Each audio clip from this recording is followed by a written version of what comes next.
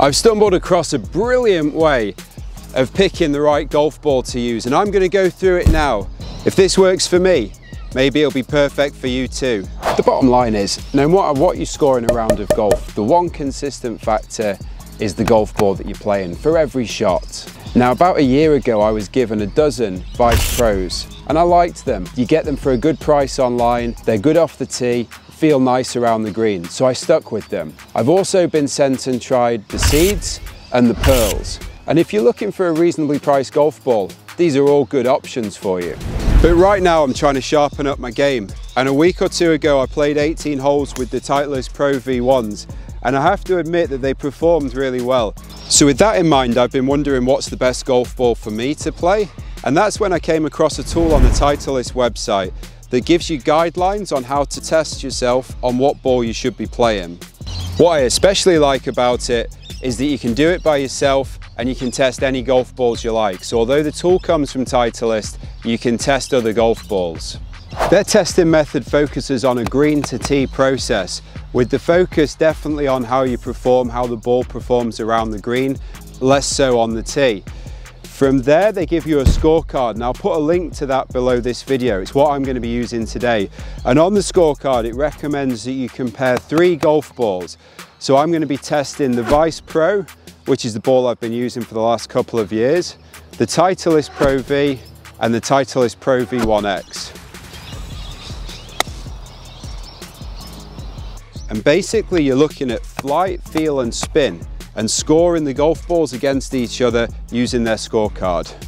I've got a mate on the drone, and we're going to try and capture some of the footage of how the golf ball actually lands. But I'm basically just going to do the test. I'll give you my scores, see how I think all of the different golf balls compare, and see if by the end of this I can make a decision on what's the best golf ball for me to be playing. So first up, we're going to start with the 20-yard chip and run. So just looking for that little bit of feel around here, slightly wet greens. We're going to see how it runs out. The first chip in here is the Vice Pro. You're not expecting much spin at this time in the morning, and from this distance, it's run out nicely. That's followed by the Pro V1X, which to be honest has done very similarly, and also has the Pro V1. Mostly the noticeable difference here on my end was a slightly different feel off the club face. I underhit the Pro V1, hence it's a little bit further back. Okay, so we've hit the bump and runs from 20 yards, where you're just getting that little bit of check perhaps, and mostly they're running out. Now we've moved back to 50 yards in the fairway. Hopefully from here we'll start to see a little bit of a difference, or we'll start to notice more on the feel and the flight.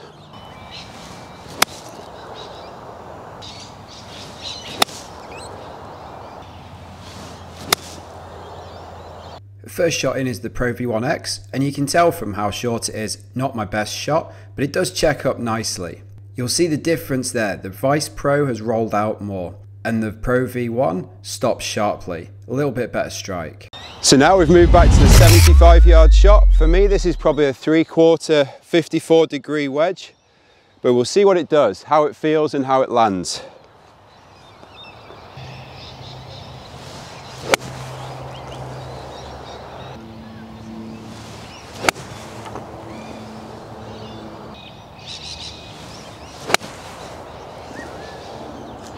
This shot with the Pro V1 is the first one you see that little bit of zip back. The Vice Pro does stop nicely after a couple of bounces, and the Pro V1X, even though not hit perfectly, does stop sharper than the Vice. So now we move back to 9-iron distance, and it doesn't really matter what that distance is because it's going to be different for all of us. But we're going to see how the balls perform from here, and I'm thinking we'll start with the Vice.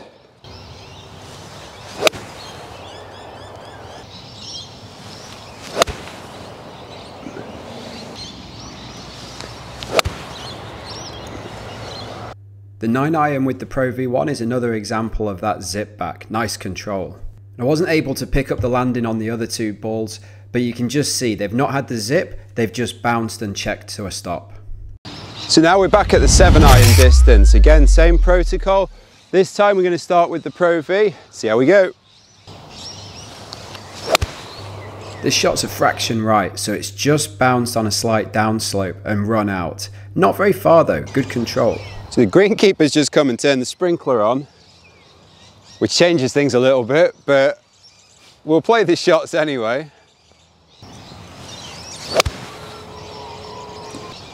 Looks like the greenkeeper's come back to turn our sprinklers off for us, which is nice.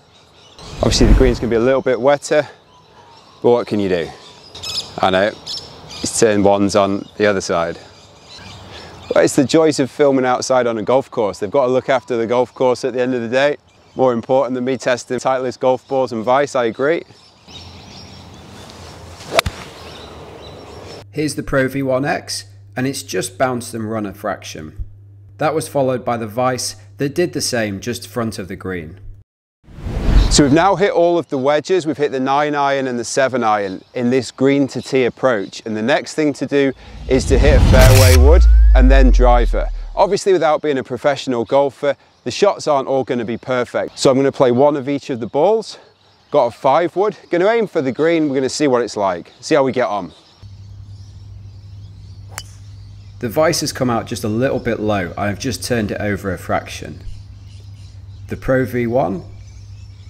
This wasn't a bad strike. Just right of the pin. Quite a nice ball flight. Pleased with that one.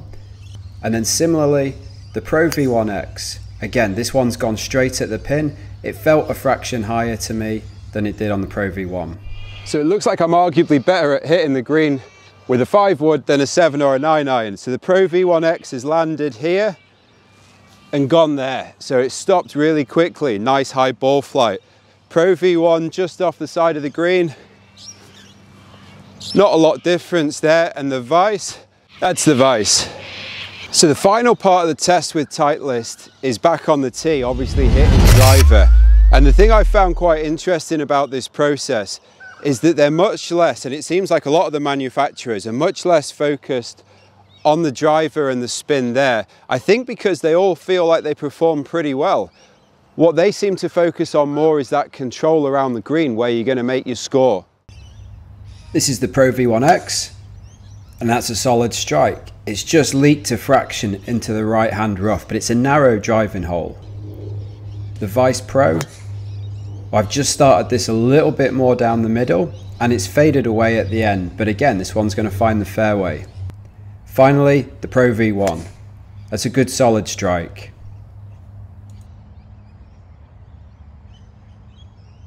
So in terms of results with the driver, the first shot that I hit with the Pro V1X, that sneaked down into the rough a little bit. So that one's just here. Only probably, I'd say, a yard or so behind the Vice Pro, which is just on the edge of the fairway. Vice Pro. The better of the shots was the Pro V1, which was in the middle of the fairway, probably about 5 yards further than the Vice Pro, but it was the better shot. Okay, so after going through all of the testing, I liked all 3 golf balls. I felt that they all feel nice off the club face. They all perform well for what they're trying to do. And really, if I was comparing the golf balls, the 2 Titleist balls, I said, they probably felt a little bit firmer than the Vice Pro. Not that they felt hard, they just somehow felt a bit firmer.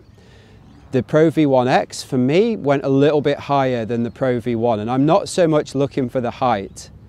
So after thinking about everything and going through the scores, I'll put my scorecard up, but the winner for me today is going to be the Pro V1. I just feel that it's got a little bit more consistent performance on the green than the Vice. For me, it feels like it checks up a little bit quicker. They all felt nice, but the Pro V1 is going to be the golf ball that I think suits me best and is going to be the one I play. Hope something in this video has been helpful for you. If you liked it, consider subscribing to the channel, and I'll see you in another video again soon.